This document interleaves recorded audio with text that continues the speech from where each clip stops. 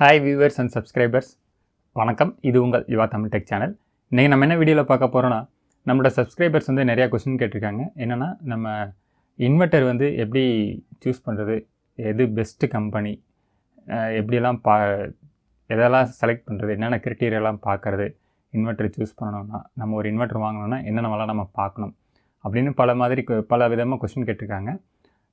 இந்த வீடியோ அத பத்தி தான் முழுசா நான் எக்ஸ்பிளைன் பண்ண போறேன். நீங்க வந்து உங்க வீட்டுக்கு ஒரு இன்வெர்ட்டர் வாங்க போறீங்க அப்படினா இந்த வீடியோ உங்களுக்கு யூஸ்ஃபுல்லா இருக்கும்னு நினைக்கிறேன்.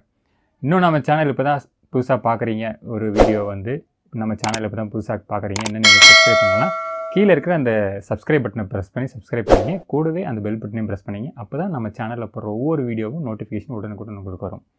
சரி வாங்க வீடியோக்குள்ள போகலாம். இப்போ பாத்தீங்கன்னா நம்ம வீட்ல வந்து என்னென்ன ஹோம் அப்ளையன்ஸ் யூஸ் பண்றோம், எதுக்காக இன்வெர்ட்டர் வாங்குறோம் அப்படிங்கறது வந்து ஃபர்ஸ்ட் டிசைட் பண்ணனும். இது வந்து இன்வெர்ட்டர் கால்குலேஷன், பேட்டரி கால்குலேஷன் அப்படி எப்படி சூஸ் பண்றது அது தெரியலன்னா நான் ஆல்ரெடி ஒரு வீடியோ போட்டுருக்கேன். நான் ஐ கார்ட்ல அந்த லிங்க் கொடுக்கிறேன். பாருங்க டிஸ்கிரிப்ஷன்ல லிங்க் கொடுக்கிறேன். என்ன லோடு எப்படி கால்குலேட் பண்றது, எவ்வளவு கெபாசிட்டி வந்து நம்ம சூஸ் பண்றோம், பேட்டரி எவ்வளவு சூஸ் பண்ணனும், இன்வெர்ட்டர் எவ்வளவு சூஸ் பண்ணனும் அப்படிங்கறது வந்து அந்த வீடியோல தெளிவா கால்குலேஷன்லாம் இருக்கு பாருங்க. இந்த வீடியோல என்னன்னா நம்ம வந்து என்ன மாதிரி இன்வெர்ட்டர்ல ஒரு இன்வெர்ட்டர் பை பண்ணும்போது என்ன கைட்லைன்ஸ் எல்லாம் பார்க்கணும் அப்படிங்கறத இந்த வீடியோல நம்ம பார்க்க போறோம். சோ இந்த வீடியோல ஃபர்ஸ்ட் பார்க்கணும்னா என்ன பிராண்ட் நிறைய பேர் கேட்டிருந்தாங்க என்ன பிராண்ட் நல்லா இருக்கு அப்படினு. நம்ம இப்ப மார்க்கெட்ல அவேலபிளா இருக்குது பாத்தீங்கன்னா மைக்ரோடெக் ஒன்னு இருக்கு, லூமினஸ் இருக்கு, அப்புறம் எக்ஸைட் இருக்கு, அமரான் இருக்கு. இன்னும் நிறைய கம்பெனிஸ் எல்லாம் இருக்கு. எல்லாமே ஒவ்வொரு விதமான ஃபீச்சர்ஸ் இருக்கு. இப்போ பாத்தீங்கன்னா லேட்டஸ்டா வந்து லூமினஸ்ல பாத்தீங்கன்னா ஆண்ட்ராய்ட் ஆப் இன்டர்ஃபேஸ் பண்ற மாதிரி கொடுத்திருக்காங்க. உங்களுக்கு அதுல வந்து வைஃபை கனெக்ட் பண்ணிட்டீங்கன்னா உங்க பேட்டரி லெவல் இண்டிகேட்டர், எவ்வளவு சார்ஜிங் ஆயிட்டு இருக்கு, எவ்வளவு கரண்ட் கன்சியூம் பண்ணிருக்கீங்க, இது எல்லாமே உங்க ஆப்ல நீங்க பாத்துக்கலாம். அது மாதிரி இப்போ அப்கமிங்ல வந்து லேட்டஸ்டா இருக்கிற லூமினஸ் மாடல் வந்து உங்களுக்கு வந்து வித் இன்பில்ட் வைஃபையோட கொடுத்திருக்காங்க. ஸோ இன்வெர்ட்டர் தானே நமக்கு எதுக்கு வைஃபை அதெல்லாம் தேவையில்லை, எனக்கு வந்து பேசிக் மாடல் இருந்தால் போதும் அப்படின்னா அதுலேயும் சில மாடல்ஸ் இருக்குது. என்னென்னா ஃபஸ்ட்டு நீங்கள் பார்க்க வேண்டியது என்னென்னா இன்வெர்ட்டரில் 2 டைப் இருக்குது. ஒன்று வந்து ஸ்கொயர் வேவ் இன்வெர்ட்டர் வந்து, இன்னொன்று வந்து சைன் வேவ் இன்வெர்ட்டர். அதாவது அதோட அவுட்புட் வேவ் ஃபார்ம் பார்த்தீங்கன்னா அவுட்புட் வர வோல்டேஜ் வேவ் ஃபார்ம் பார்த்தீங்கன்னா ஒன்று ஸ்கொயர் வேவாக இருக்கும், அதாவது பல்சேட்டட் ஸ்கொயர் வேவாக இருக்கும், இன்னொன்று வந்து சைன் வேவாக இருக்கும். என்னென்னா உங்களுக்கு வந்து நீங்கள் ஹோம் அப்ளையன்ஸ் என்னென்னலாம் யூஸ் பண்ணுறீங்க அப்படின்னா நீங்கள் டைரெக்டாக ஃபேனு, மிக்சி இது மாதிரி ஹெவி லோடு மேக்ஸிமம் யாரும் இன்வெர்ட்டருக்கு யூஸ் பண்ண மாட்டாங்க. மிக்சி கிரைண்டர்லாம் யாரும் யூஸ் பண்ண மாட்டாங்க. கரண்ட் இருந்தால் மட்டும் தான் யூஸ் பண்ணுவாங்க. நம்ம இன்வெர்ட்டர் யூஸ் பண்ணுறது பார்த்தீங்கன்னா ஒன்லி எமர்ஜென்சி பர்பஸ்க்காக தான் நம்ம இன்வெர்ட்டர் வச்சுருக்கோம். இது வந்து ஒரு மிடில் கிளாஸ் ஃபேமிலியில் பார்த்தீங்கன்னா அதுக்காக தான் யூஸ் பண்ணுவாங்க. எனக்கு வந்து ஒரு 2 ஃபேனு 2 லைட் எரிஞ்சால் போதும் அப்படிங்கிறவங்க அவ்வளோதான் கெப்பாசிட்டி யூஸ் பண்ணுவாங்க. ஸோ இப்படி இருக்கும்போது உங்களுக்கு வந்து இந்த 2 டைப் ஆஃப் இன்வெர்ட்டரில் பார்த்தீங்கன்னா ஒன்று வந்து ஸ்கொயர் வேவ் இன்வெர்ட்டர், இன்னொன்று வந்து sine wave square wave inverter பார்த்தீங்கன்னா ரெண்டுக்கும் உங்களுக்கு வந்து ரேட்டு டிஃப்ரெண்ட்டாக இருக்கும். சைன் வேவோட ஸ்கொயர் வேவ் பார்த்தீங்கன்னா கம்மியாக இருக்கும் ரேட்டு. இதில் என்ன ஒரு ப்ராப்ளம் அப்படின்னு பார்த்தீங்கன்னா சைன் வேவோட ஸ்கொயர் வேவ் இன்வெர்ட்டர் பார்த்தீங்கன்னா உங்களுக்கு வந்து fan, tube light, TV run ஆகும்போதெல்லாம் எந்த பிரச்சனையும் இல்லை. ஆல்ரெடி அது வந்து ஏசிலேருந்து டிவி எலக்ட்ரானிக்ஸ் ஐட்டம்லாம் பார்த்தீங்கன்னா ஏசிலேருந்து டிசியை கன்வெர்ட் பண்ணி தான் நம்ம பவர் யூஸ் பண்ண போகிறோம். ஸோ அதில் எந்த பிரச்சனையும் இருக்காது. இன்னொன்று வந்து நீங்கள் ஃபேன் ஐட்டம் அது மாதிரி யூஸ் பண்ணும்போது என்ன நடக்கும்னா உங்களுக்கு வந்து அம்மிங் நாய்ஸ் நிறையா வரும். ஃபேன் வந்து சீக்கிரமாக ஹீட் ஆகும், அதிக கரண்ட் எடுக்கும். உங்களுக்கு ஃபேன் வைண்டிங் வந்து சீக்கிரமாக உங்களுக்கு வந்து லைஃப் வராது. ஸோ இதுதான் ப்ராப்ளம். நான் வந்து ஒரு 2012ன்னு நினைக்கிறேன், நான் வந்து தெரியாதனமாக அப்போ அந்தளவுக்கு நாலேஜ் இல்லாமல் ஒரு ஸ்கொயர் வேவ் இன்வெர்ட்டர் வாங்கி வச்சிட்டேன். ஸோ அப்போ சீப்பாக இருக்கு அப்படின்ட்டு. இப்போ அதுக்கு வந்து நான் கிட்டத்தட்ட ஒரு 6 months ஒன்ஸ் நான் வந்து ஃபேன் வந்து காயில் போயிடுது. நான் எங்கள் வீட்டில் மொத்தம் 2 ஃபேன் இருக்குது, 2 சீலிங் ஃபேனும் ஒன்று மாற்றி ஒன்று காயில் போய்கிட்டே இருக்கும்.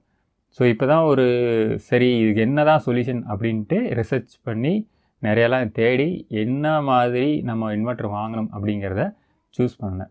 ஸோ நான் ஒரு இன்வெர்ட்டர் இப்போ ஆர்டர் பண்ணியிருக்கேன். ஸோ அந்த சூஸ் பண்ணதுனால எனக்குள்ள ஒரு ஐடியா கிடச்சிது. அந்த ஐடியா உங்களுக்குள்ளே ஷேர் பண்ணிக்கலாம் அப்படின்னு தான் இந்த வீடியோ. அது இல்லாமல் நம்ம இன்வெர்ட்டர் கால்குலேஷன் வீடியோவில் நிறைய பேர் கொஸ்டின் கேட்டிருந்தாங்க. ஸோ அந்த கொஸ்டினுக்கு ஆன்சர் சொன்ன மாதிரி ஆச்சு.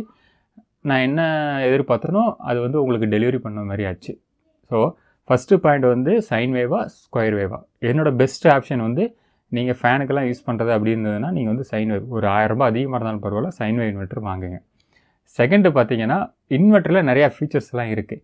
ஒன்று வந்து ஓவர்லோட் ட்ரிப்பிங், அலாரம், அப்புறம் low voltage, battery low voltage, next battery indicator, water level indicator, இது மாதிரி நிறையா ஃபீச்சர்ஸ் எல்லாம் இருக்குது. நீங்கள் வந்து ஹை எண்ட் ஃபீச்சர் போக போக உங்களுக்கு வந்து ரேட்டும் அதே மாதிரி இன்க்ரீஸ் ஆகும்.